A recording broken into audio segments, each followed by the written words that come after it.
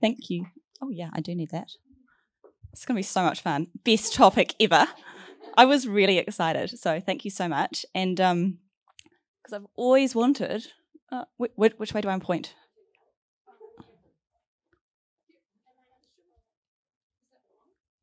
I don't know. First way here. There you go. Ah, am I pointing this way? Yep. My 4 favourite fuck-ups! Such a cool topic. Okay, so this is going to be super embarrassing and hopefully you'll learn a lot. My first one, I like to call my Gucci Chanel fuck-up, which will become clear very soon. And it's probably my most embarrassing and probably one of the first ones that I ever made in my business career. And it's about 15 years ago. And I had my ex-husband and I had a business where he was a Pilates instructor and we had a small Pilates physio studio in Wellesley Street. It was our first business, had no idea what we were doing. He did Pilates and I did the business, but I didn't know how to do business, so it was very entertaining. And but I got really into it. I read lots of books. I had a coach, and it was really, really, really stressful, very, very lonely. And we finally got to the stage where we're just making enough money to kind of get by. It's about 6 months in. And it just was, my entire personality was wrapped up in this business and making it amazing. And it was going okay. And then one day I went to my car, my VW Golf station wagon, obviously, because I had 2 little kids at the time. And I lifted up the windscreen wiper, and there was a flyer on it for a Pilates studio down the road that was opening. What's more, the colours were the same as our colours. I was so upset. Like, I was angry. I kind of could feel this heat going through me. I was absolutely enraged. I just, maybe looking back, slightly overreacted. Yes. I felt scared. It came from a complete face of scared. I was like, they're going to take all our customers. What are they doing? This is just nuts, etc., etc. So I did what every sensible person would do in that, and I got my lawyer friend. This is so embarrassing. This is so embarrassing. I got my lawyer friend to write them a letter on like legal head saying, you know, you're copyright infringing, blah, blah, blah, blah, blah. Such a dick. Anyway, not only was that a really stupid, idiotic thing to do and completely overreacting, I hadn't actually got our own copyright sorted, and they had. So, yeah, that was great. But as you can see from here, you know, my lessons would be, don't take yourself too seriously. And I did take that through into my next business, and now I don't worry about competition at all. I'm like, you do stay in your own lane, do your own thing. In fact, I kind of encourage it. And the other important thing as well is, don't get distracted by your competition. Okay, number 2. Do I have a GIF in this one? Oh, I do too. Who remembers Jerry Maguire?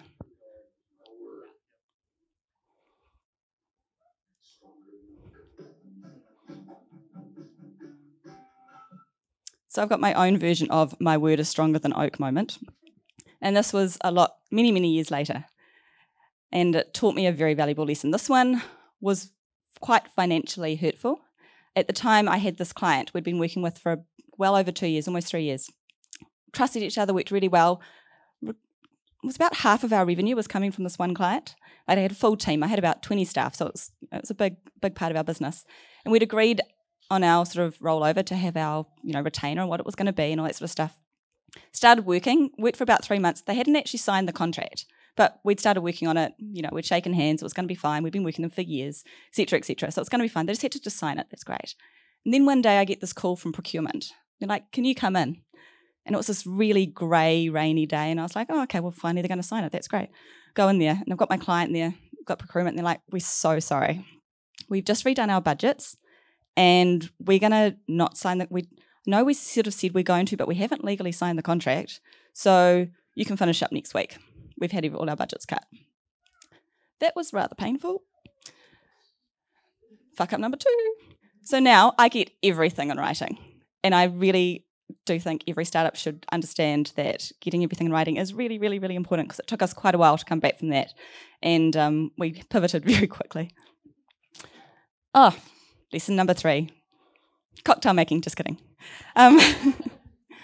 So this is more recent, actually. This is only last year. It was quite funny. One of our things that we do at Socialites is we do sprints based on our values. And about the middle of the year, we were focusing on excellence in everything. And one of the things we do for our clients is we create these weekly reports for them. And they love them because they get all these beautiful insights about their social communities, what's happening, all of that sort of stuff comes through in these emails. And we decided we could make them better. We could make them gorgeous. And we spent about 2 months, a lot of research, a lot of time, making these beautiful reports for our clients, like stunning. It had everything in it. Like if they were a cocktail, it would be like a cosmopolitan smashed with an espresso martini. It was just everything that you would want in a cocktail. Then about 6 weeks in, I realised we hadn't really had any comments back from our clients about our beautiful new reports. So I started ringing them. And they're like, oh no, those are so annoying. Can you just send us some bullet points? So my note would be, don't make your customer a cocktail when they just want a beer. My last one, also thoroughly embarrassing. So picture a room like this, but with about 100 old people. And I say that because it was I'm going to get the words right, the National Association of Celebrants of New Zealand. I think that's right. There's a lot of associates in it. And they'd asked me to come down to Wellington and do a talk to their members about social media. And I was like, yep, that sounds great. And, the celebrants at weddings and funerals, and they do tend to be a lot older in, this particular conference. So I was helping a whole lot of people learn about social media, and it was going pretty well. And, we had to teach a few people how to turn the computers on, but in general, we were getting there. And we had a screen a lot like this behind me. And I was on Facebook showing them how to use Facebook pages. I think at the time I was doing this is how you insert an image and do some copy. I was like, okay, big room like this. Bigger, two, 3 times the size. Suddenly, ding, Facebook message. What's going through your head right now? Times that by 100. It was that bad. On this massive screen. It was at that moment, because everyone just sort of started laughing. It was really, I'm not going to describe it, but it was really, really, really bad.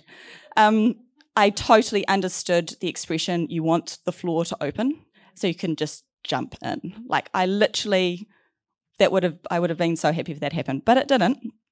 And what ensued afterwards, in retrospect, it's kind of funny, because it was like a comedic moment where I'm like trying to unplug the computer and I'm trying to shut it down, and then plugged it back in, thought I got rid of it, comes back up on screen again.